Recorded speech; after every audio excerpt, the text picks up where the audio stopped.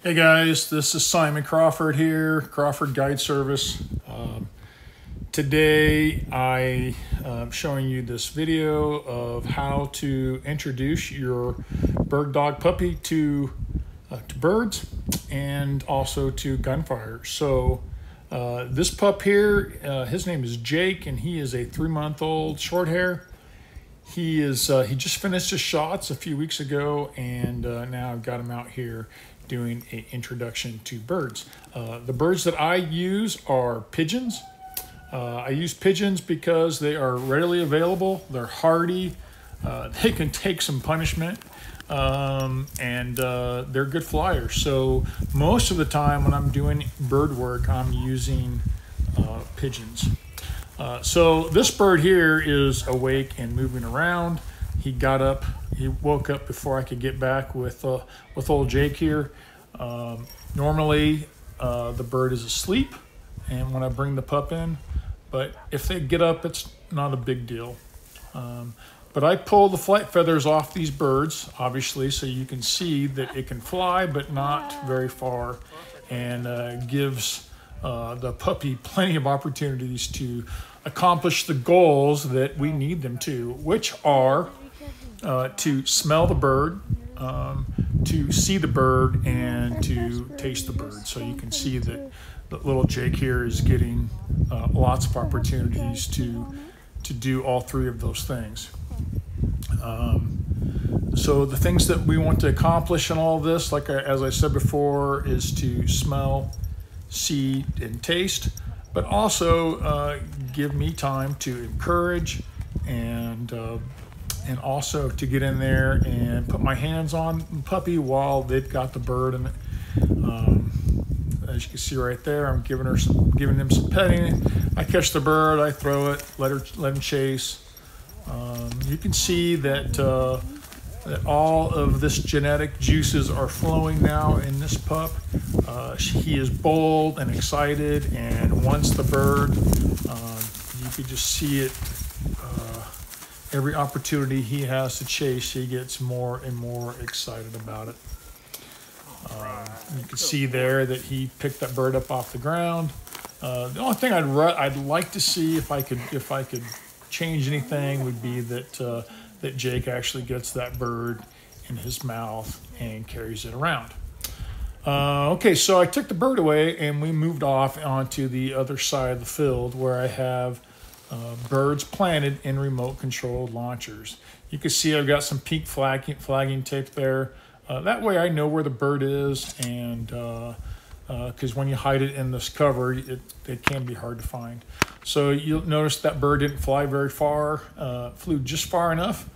I've got it attached to a string, about 30 feet of string, which is attached to a piece of garden hose about 18 inches long.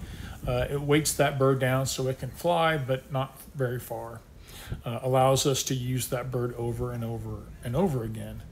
Now, this pup here, he's not showing a huge desire to point, but I'm not overly concerned with that.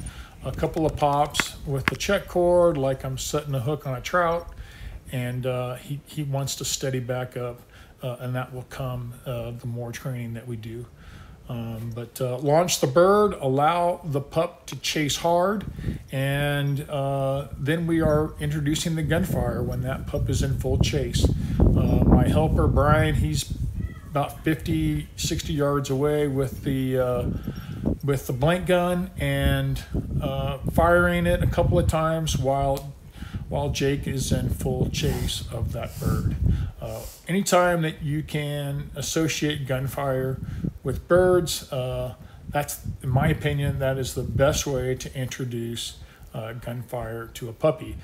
I have read all kinds of crazy things about how to do this. I've had people tell me what they do, and I just think it's crazy. This is the best way and the only way, in my opinion, to introduce a pup to gunfire. Now, this next pup here, I don't know if you noticed, but we switched pups, and this is Elwood. He is a litter mate to Jake, and this bird here is asleep. So Elwood is is approaching a little more cautiously than Jake did. He's really unsure. He can smell that bird now, but he's a little bit tentative to really get on it. So I was nudging that bird. That bird got up a little faster than I really wanted it to, but it's going to be okay. Elwood here does something really cool right there. He came around and got into the wind on that bird. He's a very smart pup.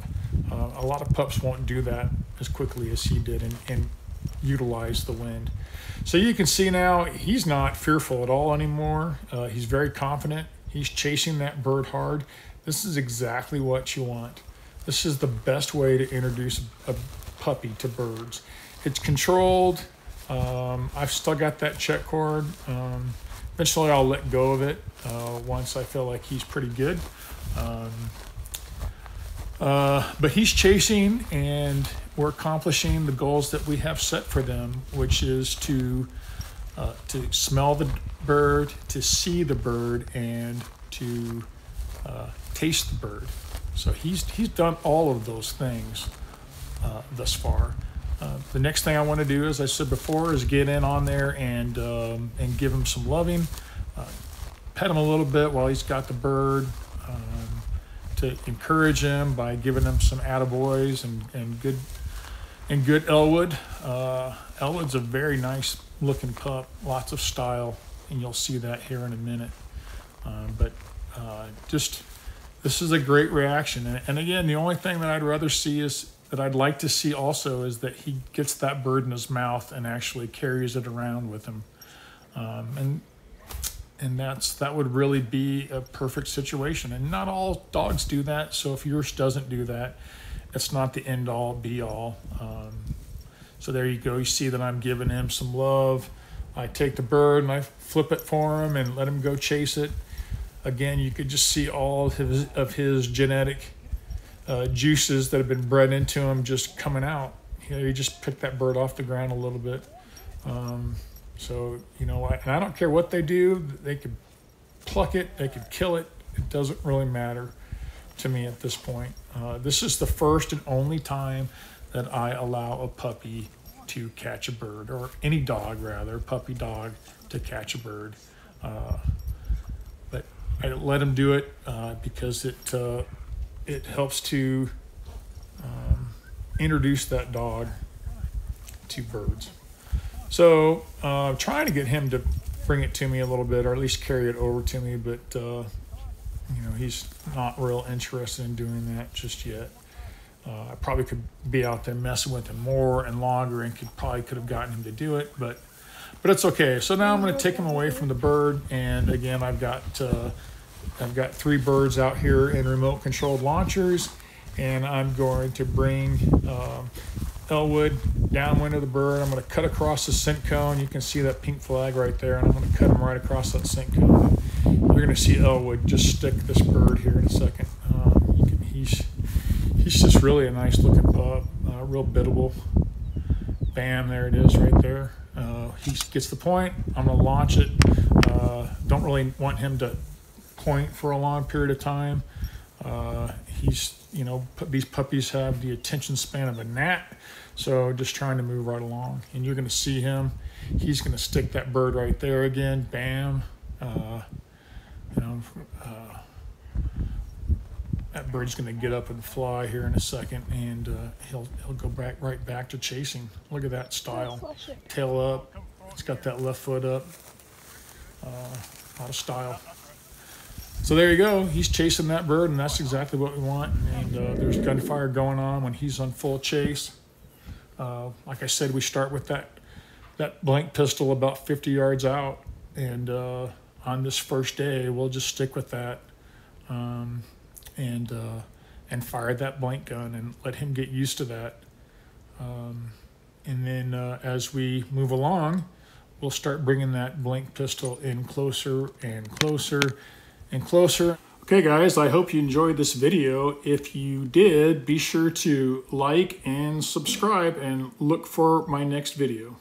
Thanks.